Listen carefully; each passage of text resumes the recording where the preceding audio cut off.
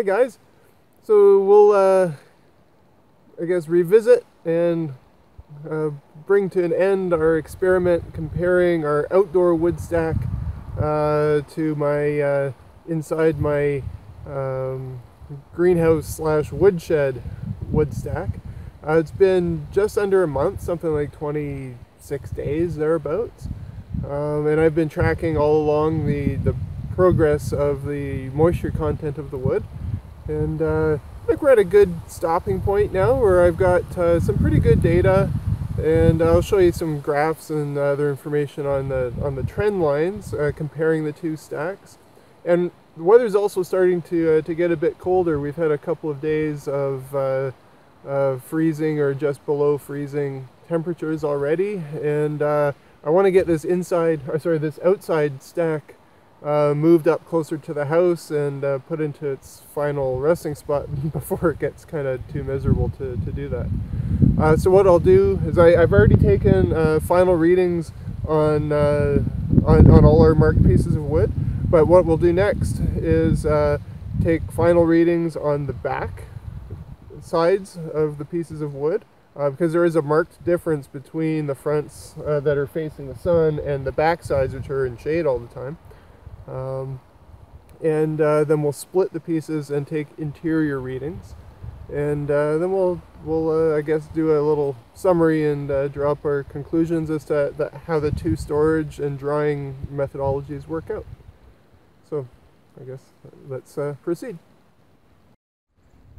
So here we have the field stack, all the pieces that I've been following pulled out. So we've got all the low ones, all the guys at the bottom, all the medium height guys, and all the high guys. You know, I'll write all these down, and but just so you can see what we've got going on here, they're tending to read in the 5 or 6% range on the fronts of these. So this guy's 6.5. And they're actually a little bit difficult to even get a reading. This guy's about 5.5 to 6 on the fronts. What's interesting is when you flip them over and take a look at the back readings, you know, we're in the 16.5 range on this guy. Let's take a look at the back of this one. 22.5 almost. And let's take a look at the back of this guy. 13. So you can see the backs, which makes sense, they're shaded, and you know, the wind and sun is working on the fronts. The backs, of course, you know, don't get that kind of effect on this outdoor field setup, so they'll tend to be have higher moisture content. And what I believe is that, you know, this side will dry well and the moisture will tend to work through and wick its way out. And I believe the interiors will be sort of somewhere in between the fronts and the backs as far as moisture content goes. But we'll split these guys up and see how they actually look on the inside. And then we'll do the same for the wood that's stored in the shed. So I'm just going to go ahead and meter these a little bit more carefully and record them, and then we'll move along.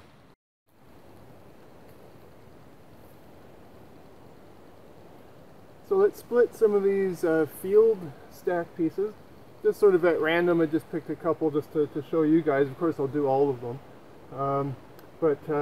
Low, medium, and high, piece number 2 from each strata. So we'll split them up and take an interior measurement. We'll start with low.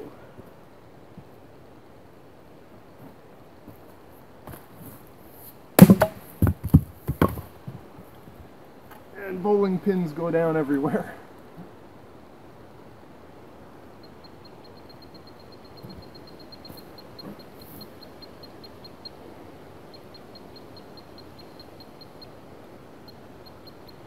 So 29, 25, depending on where we measure that.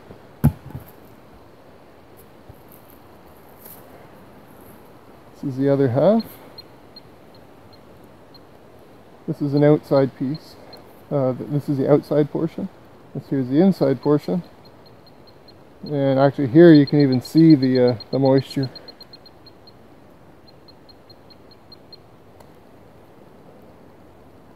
Interesting. So let's see what the other ones look like.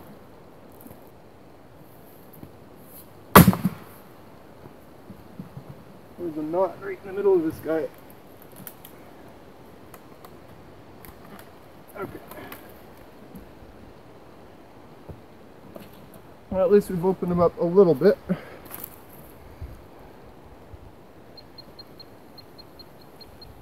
$21. 21.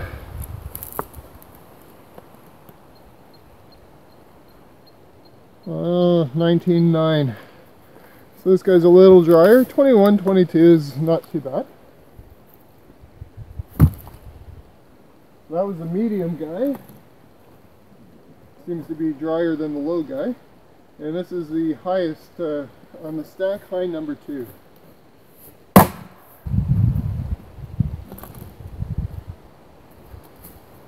Interior of high number 2, 23 and a bit, 23 high, 22 and a half, thereabouts. Again, a little bit better than the low. So it gives you an idea, I guess, of the inside. Of course, we expected the inside to be higher than the outside sun facing. But I'm going to go ahead and split all of these up, meter them, record them, and then we'll go to the woodshed and do the same process. Well, after much effort, I managed to extract the 3 sets of 3 pieces of wood from the shed. And the reason why it was with much effort is because I didn't have access to the back to be able to pull things out or kick them through or anything like that. I actually had to move the whole pile around in order to, especially the low ones, to get at them. But anyways, I've got them out now, and we'll take a look at the back side moisture content, compare that to the front, and then we'll go and split them. So we've got here's the low set. So that's the low number 1. This is medium in the pile, and this is the high one in the pile. So we'll just take a quick look at the fronts, and these are all registering quite low values when I can even get them to register. They're all in the 6 to 7% moisture range on the fronts. Let's take a look at the backs. So we're seeing 27 on this guy. There's a massive difference. We're seeing 14 thereabouts when I can get a reading on here. Highs in the 14 range on this guy. And about a 19-ish range on this guy. So I'll spend another minute or two metering these more carefully, recording them, and then we'll go split them and see what the interiors look like.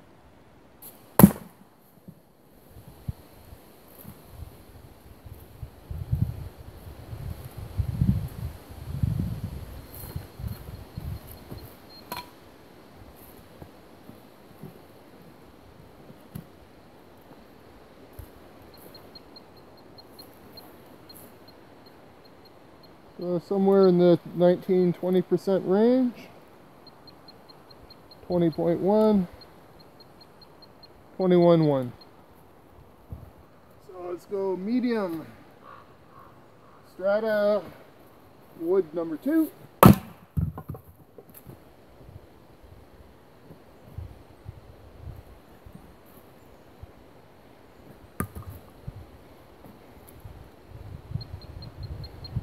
Guys, 24, 23, 24, 25 low, 22-ish, so thereabouts. We'll split the well.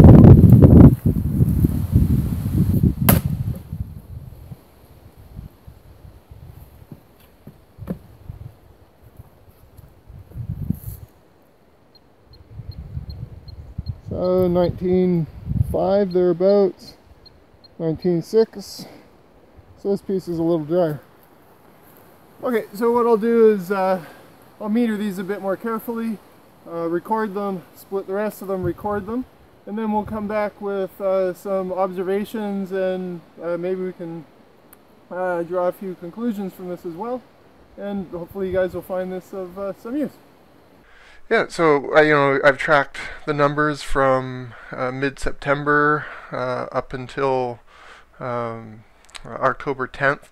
Basically every day, or as close to every day as I could, looking at the moisture content using a moisture reader on the end grain of the various pieces of wood that I marked out, so that I was testing consistent, the same piece of wood over and over again, and testing on the same position on the piece of wood over and over again.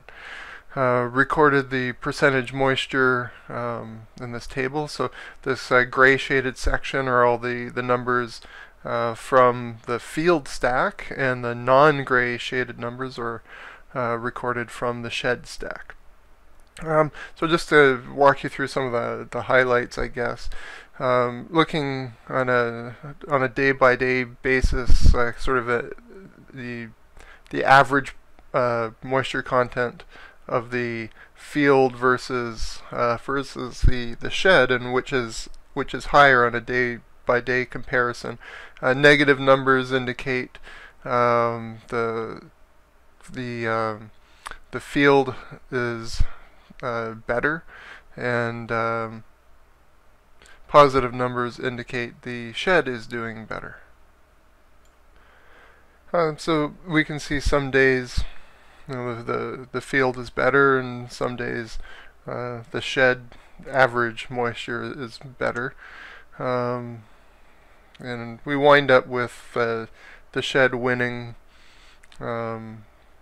seemingly by a big number, although we do have sort of two anomalous days. Even if we took those out, it still has a number of slightly positive. I think it's in the 5 range. Looking down here, looking at the average improvement, so taking the moisture content of the first day and comparing that to the final readings, and the final reading was on a good, drying, nice sunny day. And by some miracle, the average improvements worked out to be exactly identical between the two of them. So not a whole lot of difference between the shed and the field stack. More important numbers, though, because these are just measured on the outside, the end, on the end grain of the pieces of wood, doesn't really give us an idea of what is on the inside. So after I had split the wood and took these numbers here, which are all moisture readings from the interior of the wood, taking a look at the average moisture in the field compared to the shed actually does come out ahead a little bit by 1.5% or thereabouts, by a little bit in favor of the shed. So we'll see if we can scroll down here. I've got just a couple of graphs on the field side of things, and this is change over time. So this would be the moisture on the first day down to the last day, and of course we've got a line of best fit whose slope is indicating that we're improving, and the shed is very similar. One thing that that I noticed was that the daily variations are not nearly as pronounced on the shed as they are in the field, and that makes sense. The shed on a rainy day isn't being directly rained upon.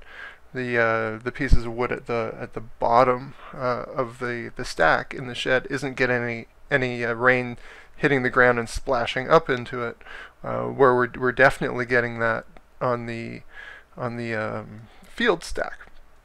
And this graph here, actually, with the shed and field on the same chart, shows this quite well. So the blue is the field, and you'll notice but mostly the peaks are higher, and as well as the valleys for the most part are lower. So it's sort of more volatility with the outside stack. With the inside stack, it still changes.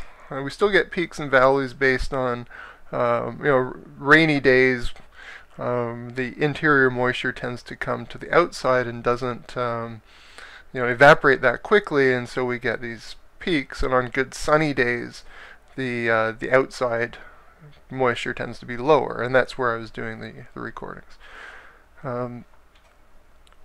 So basically, the conclusion is that our shed is at least equal to an idealized location for an outside storage, and these results are actually indicating that maybe marginally better.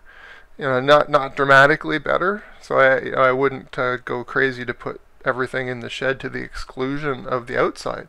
But what it does tell me is that I can use both locations and be quite successful with both locations. So I can fill my shed up and have the wood dry, and I don't need to worry about exclusively having it in an outdoor stack far away from the house, which will be a pain to get the wood into in the winter. So it basically gives me a bit of peace of mind that I haven't wasted my time building the shed, and and that we're going to wind up with viable firewood. So hopefully this information is a little bit helpful to somebody and of some interest. And yeah, I guess we'll see how it progresses over time. So the wood isn't we're still having in the mid to low 20s percent wise moisture content in the wood. So it's not seasoned yet. It's not really ready to be used yet, but it's going in the right direction, and I believe will be ready to use by the time we really need it, and which will be in another month or two.